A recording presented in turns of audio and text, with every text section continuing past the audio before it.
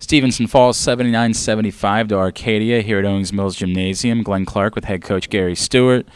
Coach, your team came out with a lot of fire to start the second half, and they built up a 9-point lead. Why were you unable to sustain that sort of energy and continue to drive that way and put it away in the second half? We're just not good enough right now. We're not making the necessary plays. We gave up 6 threes the entire game, but we gave up 2 threes in back-to-back possessions, and that hurt us. And we're doing the same thing over and over again, and we're getting the same result. And it's frustrating. I know the guys are frustrated, the coaching staff as well. We'll keep hammering at it, but the effort's there. We just got to clean up some things. It seemed like you were going with some different combinations of players in the second half and different groups of guys out there.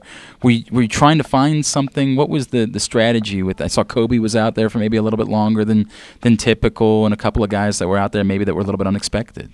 Well, we're going through some things with flu and injury, and so we had to extend some guys a little bit longer, and then some matchups. We put Jordan in there because he's one of our better interior defenders, and we're having trouble guarding on the low block, and we got in a little bit of foul trouble there. So that necessitated a move to Jordan.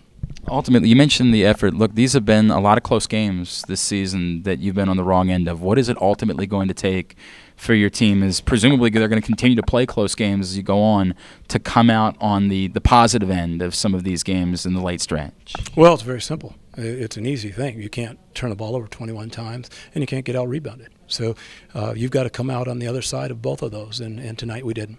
Coach, I know it's another tough week ahead starting Wednesday night. You head to Lebanon Valley. What are you expecting? Yeah, I'm not really focused on the opponent. I'm focused on ourselves. We've got to take care of the ball. We've got to rebound the ball better, have to have better defensive communication. So I'm really looking forward to practice on Monday and trying to get better at those things. Coach, I appreciate you coming over and taking a few minutes for us. Thank you. He is Coach Gary Stewart. I'm Glenn Clark for GoMustangSports.com.